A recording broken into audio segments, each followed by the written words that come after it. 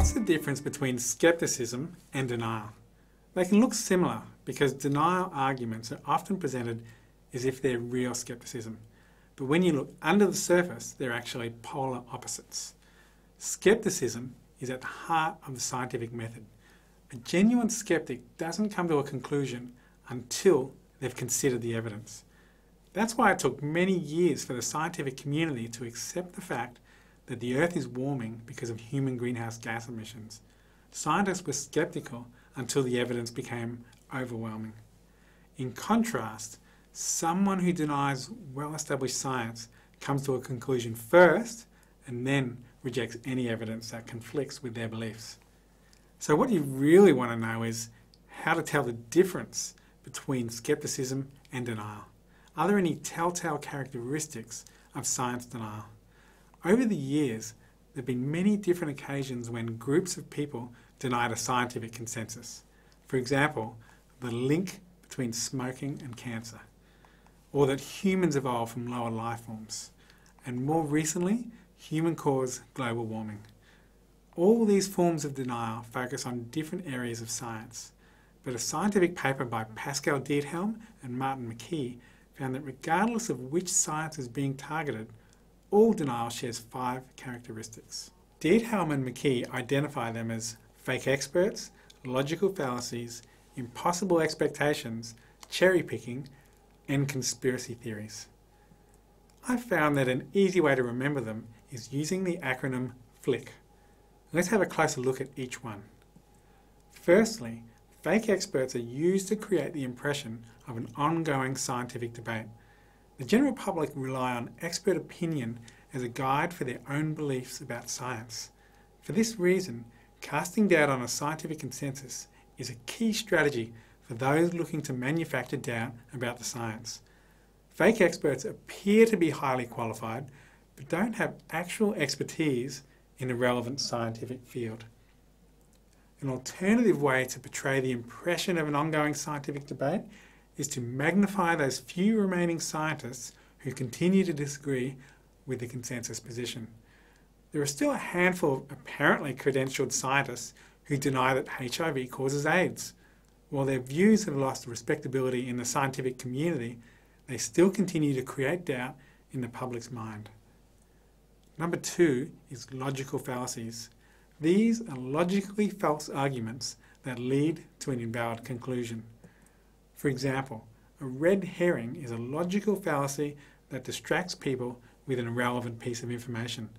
Someone might argue that carbon dioxide is a colourless, invisible gas, so therefore it's not a problem. But the fact that carbon dioxide is invisible is irrelevant to whether greenhouse gases affect climate. The argument is a red herring. A number of logical fallacies fall under this umbrella. These include misrepresenting or oversimplifying the science.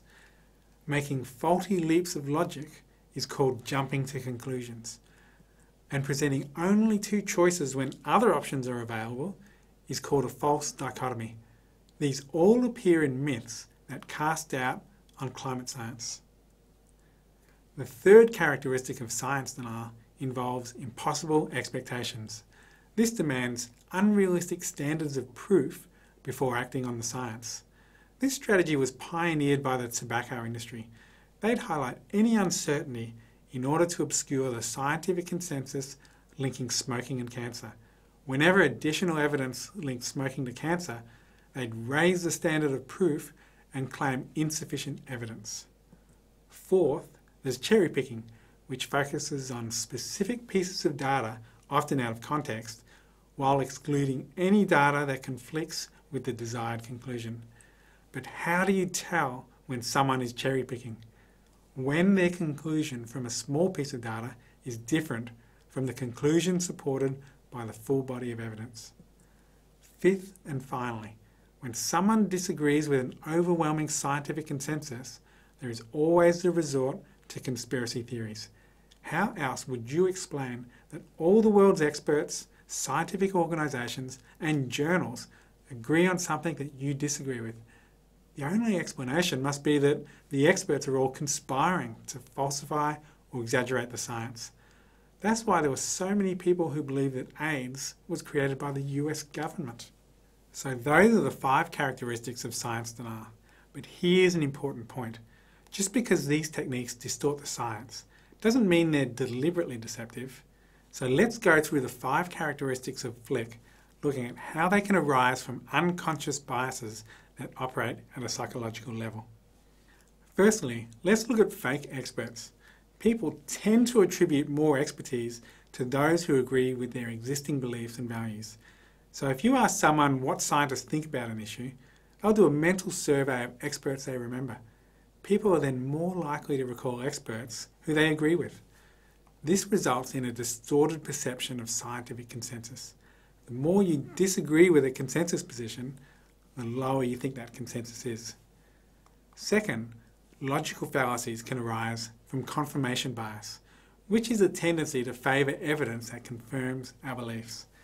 For example, people can misrepresent an opponent's position by focusing on their weaker arguments while ignoring their stronger arguments.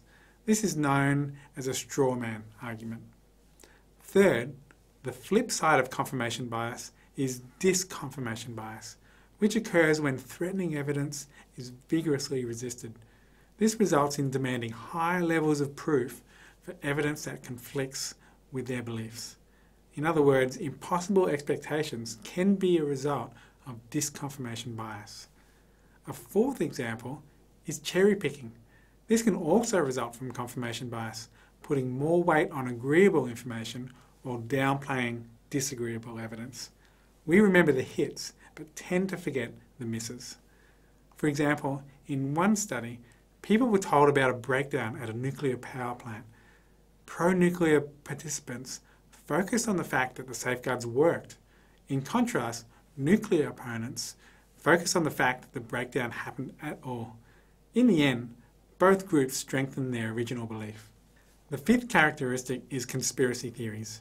A number of studies have found that people who deny climate science are more likely to show conspiratorial thinking.